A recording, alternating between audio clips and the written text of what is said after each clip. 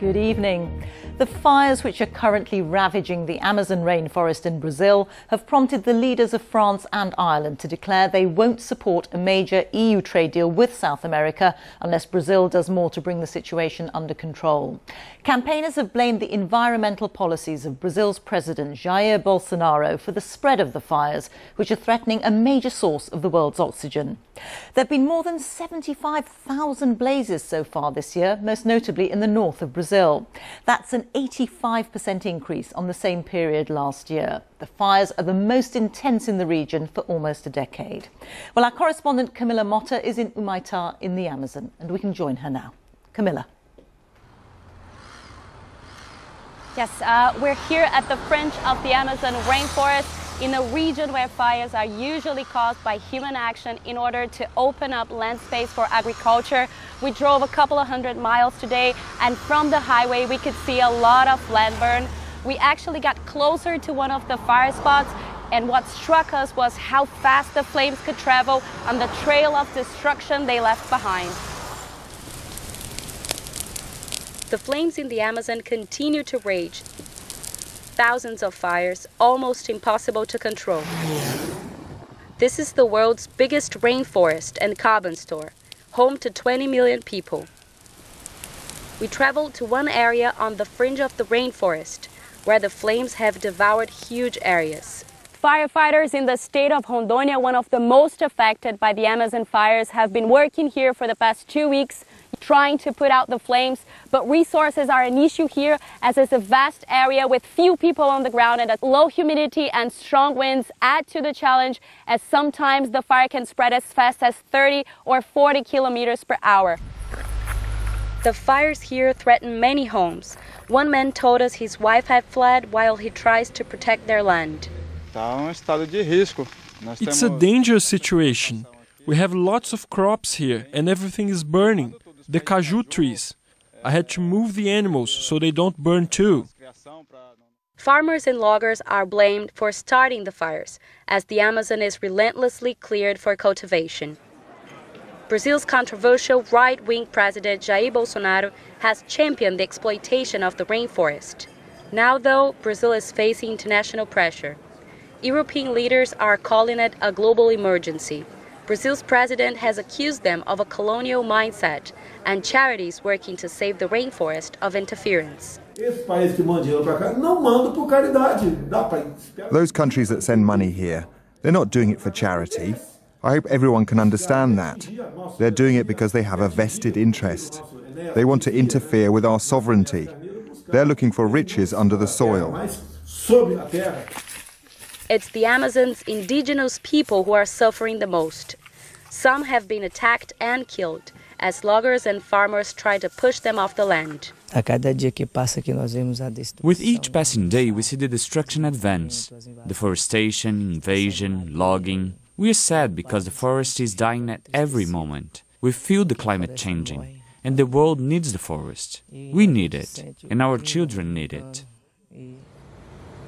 As the Amazon burns, the world is now paying attention. Brazil's president says he may send in the army to help tackle the flames. Camila Veras Motta, BBC News, in the Amazon. Well, world leaders have described the fires as an acute emergency, and today thousands of people joined protests outside Brazilian embassies across Europe, demanding that President Bolsonaro take immediate action to deal with the fires. Well, our diplomatic correspondent James Robbins has been looking at the impact that Brazil's leader has had on the rainforest, and he's here now. James. The Amazon rainforest is huge, not only in sheer geographical size, but also in its importance sustaining life on Earth. It covers about 2.1 million square miles. That's about half the size of Europe. It's home to 3 million species of plants and animals and has billions of trees, which absorb CO2 and slow global warming. But it's under severe threat. On average, an area the size of a football pitch is cleared every minute. Brazil's President Bolsonaro is blamed for actively encouraging the rainforest's destruction. Why? President Bolsonaro won last year's election partly by promising radical change in the Amazon, opening it up for farming, diluting environmental laws and reducing fines for those who break them. It was a green light, and not just to the poor. Established farmers say it's right to clear the forest. Nós temos que desenvolver a Amazônia, né? Porque vamos supor aqui na região do Baixo Amazonas, na região de Santarém, vive mais de 4 milhões de pessoas. Então, se precisa ter desenvolvimento também, é direito constitucional. But President Bolsonaro's approach has been condemned by Emmanuel Macron of France. He's preparing to welcome leaders of other wealthy countries in the G7 to Biarritz. He says the fires must be top of their weekend summit agenda. The president's tweeted, "Our house is burning, literally. The Amazon, the lungs which produce 20% of our planet's oxygen, is on fire. It is an international crisis." But what, if anything, can the leaders actually do? France is threatening to block a major EU trade deal negotiated with a group of South American countries, including Brazil, if President Bolsonaro doesn't change his stance on climate change. But that would hit trade between both continents, and Germany, although supporting the concern, doesn't necessarily support such a drastic remedy. Of course, it's not just Brazil where Amazon fires are burning. The Amazon rainforest straddles a number of countries. The others affected include Venezuela, Bolivia and Colombia. But much the biggest loss of trees and habitat is in Brazil. And that's where the global focus will remain. Rita. James, thank you. Well, as we've heard, the Amazon rainforest will be high on the agenda of world leaders at the G7 meeting in France this weekend.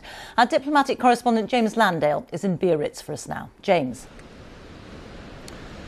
Rita, President Macron believes that these fires in the Amazon are a good example of where the world can come together, agree common action against a common threat. And he wants to use this summit here in France this weekend to make a stout defence of that kind of multilateral action. His challenge will be actually reaching agreement on this and several other issues where there are growing tensions within this group of 7 nations, above all between the United States and Europe. And that too will present a challenge for Boris Johnson. This is the first time that the Prime Minister has been on the international stage in his new role. He wants to use it as an opportunity to try to reaffirm Britain's international credentials, saying, look, Britain's not going to retreat from the world after Brexit. It's going to stay at the heart of global alliances.